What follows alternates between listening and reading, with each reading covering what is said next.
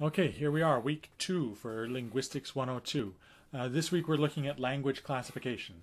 In this video, introducing the week, I am going to recap last week's stuff, preview the material we're covering this week, and remind you of some things that are coming up in our schedule for this week. So last week was all about getting our feet under us, getting started for the term. We had a good tutorial session on Thursday, and I'm hoping everyone had a good weekend and is ready to tackle this new topic. Also, for recap, I want to remind you about the materials available in the overview module for anyone who's taking Linguistics 101 concurrently and those who have taken it long enough ago that you may have forgotten the stuff. They may help with some of the concepts specifically deployed in this chapter of the textbook for classifying the typology stuff. Okay, so here's a quick rundown of the material. The first section in the textbook looks at some basic issues relating to how and why we might want to classify languages. It's not just about the nerdy bean counting, wanting to categorize everything in the world. There are practical reasons for wanting to quantify how many languages there are, how many languages there were last year, and so on, to identify the quantity, identify and quantify the types of variation that they exhibit. There's this really awesome resource, the World Atlas of Linguistic Structures. I'll link it in the discussion or the description of the video, where you can surf through some of the looking at a map of the world and looking at it in terms of different types of linguistic structures, linguistic typologies that we can use to compare languages. We'll be diving deeper into the why of language classification, as well as using some of these means of classification from this week when we talk about Indigenous languages of Canada next week.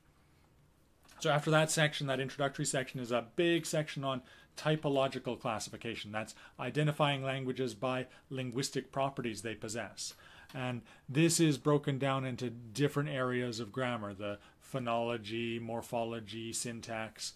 I've linked an article on eClass, and I'll put it in the description as well, about another area that isn't mentioned in the textbook, semantics, and specifically the typology of color term inventories across languages, which exhibit some patterns that you probably wouldn't expect just off the top of your head, but they seem to be pretty well established. So check that out. I think it's an important supplement to the material in the textbook. So after typology is a big section on genetic classification. And just to be clear, this is grouping languages based on their linguistic historical relatedness, not on the biological genetics of their speakers. It's long established in linguistics that pretty much any person, given the right upbringing, can learn pretty much any human language. The differences in our genes do not determine our linguistic destiny.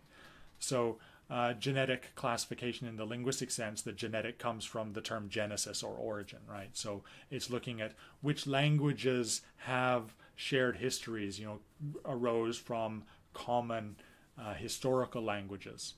And it's a fascinating, really fascinating process, and we get a nice glimpse at it in the chapter here. The chapter ends by pointing out some of the more blue sky hypotheses out there. Did all languages develop from a common linguistic ancestor, for example, a single first language? It's a fun question to ponder, and it's neat to look at how you might go about answering it. Given the type of information that is available to us, it looks like a definitive answer is going to remain well out of reach for the foreseeable future.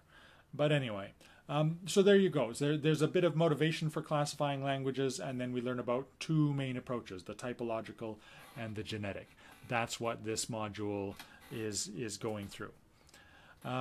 The key things in our schedule to look at are the weekly tutorial on Thursday, which I encourage you to come to if you can, and the quiz. The first graded quiz, the one that's going to encompass this material, isn't actually until February 2nd, but it's going to cover material from this week and from next week. So once you've gone through the textbook and the other materials for this week, and you think you have a handle on this classification business, try the practice quiz for this module.